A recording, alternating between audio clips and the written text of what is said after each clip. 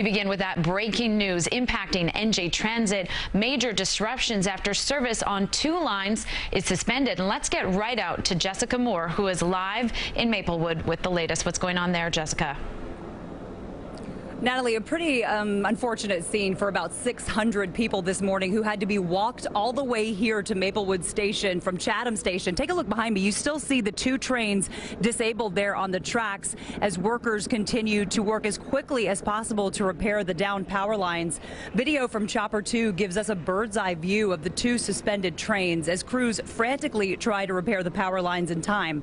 NJ Transit says 2 train cars full of people got stranded between Maplewood and Chatham stations around 8 o'clock this morning.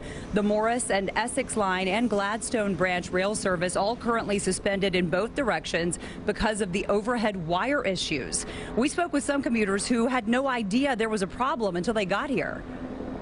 I got here on time, like I try to do every day, and I just had a guy tell me my train's been canceled today. Every time it seems like there's something else going on every time, so just trying to get to work today, so got to take a bus, it looks like.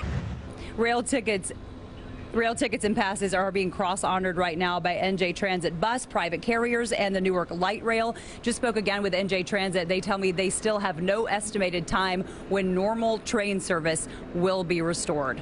We're live in Maplewood, New Jersey. Jessica Moore, CBS 2 News. All right, Jessica, thank you so much.